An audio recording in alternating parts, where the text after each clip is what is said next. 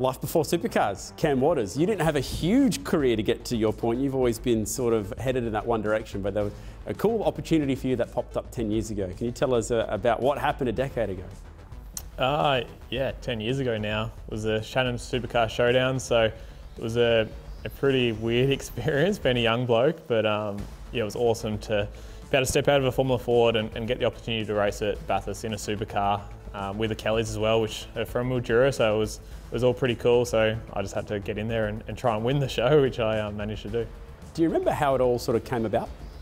Yeah, so I think just Rick and Todd approached us and asked if we wanted to be part of the reality TV show. I think at the time they were still putting it together, so we weren't sure if it was happening, but obviously it all come together for them, and it turned out to be a really cool experience. It wasn't too fake like a lot of reality TV shows. There was a fair bit of driving involved and testing us in different ways. So it was a really cool experience and great to get to Bathurst.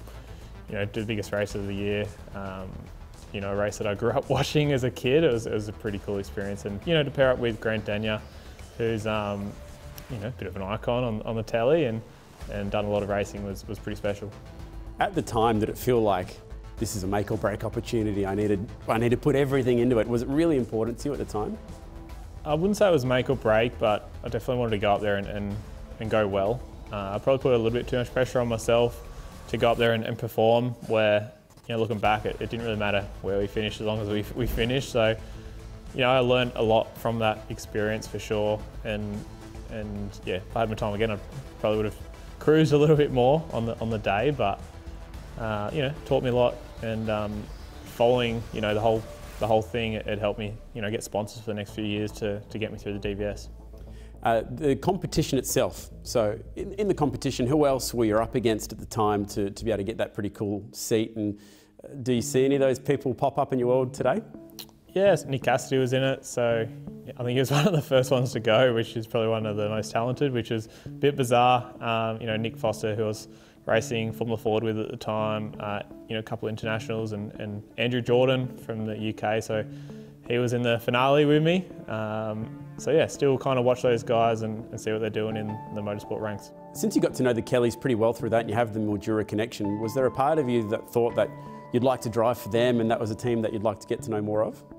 Yeah, it was great to be able to step into supercars with Kellys, and the whole Mildura connection was pretty special. And the first supercar I ever drove was a Kelly car, so yeah, that was really cool. Obviously went through the reality TV show, won that, and then tried to do DVS the following year, which just budget constraints put an end to that, and we kind of went our own ways after that, which is okay. There was no bad blood or anything, and still stay in contact with them today.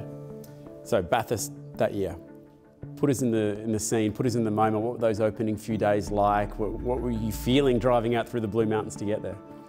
It was a massive lead up. Obviously had a couple of test days before. They were mostly wet, so I didn't really get to drive the car too much in the dry, which probably made it a little bit challenging once I got to Bathurst. Even when we got to Bathurst, all the practice was wet until I think the Sunday, so I was pretty green in the car, and then just overwhelmed by the whole experience to go to Bathurst. Drove up there with Dad on my L's.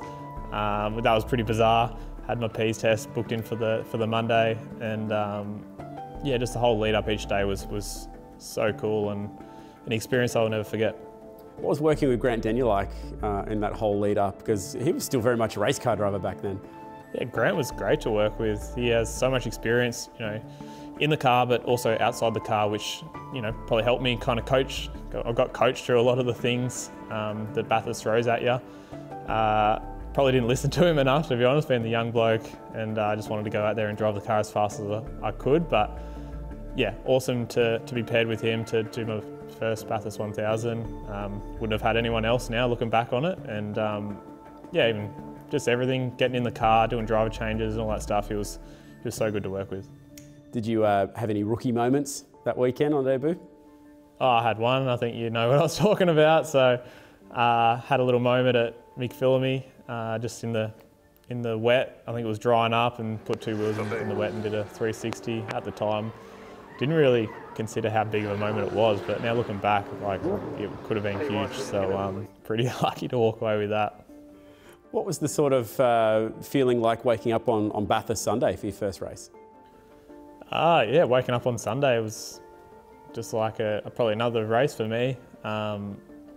It wasn't until you probably go to the driver parade is when you really starts to hit you, and all the emotions come, and it's I guess your whole life you've been working up to that moment, and then you're finally there, and it all hits you at once. So yeah, no words can describe that feeling, and you know, hitting the grid on the Sunday was super special. You got through the race and you had a chance to compete, and you did the driver changes, and you got it out of the way. And did it go sort of how you wanted it to on that day? Did you put in the effort that you thought you had within you?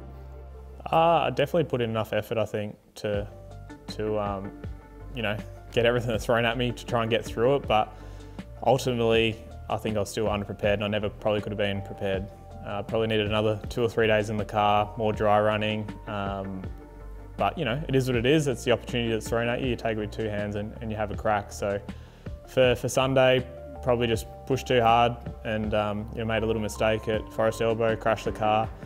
The guys did an amazing job to fix it, and from that point, we just wanted to finish the race. So after they fixed it, we got out there, we finished the race, ticked the box, which was cool.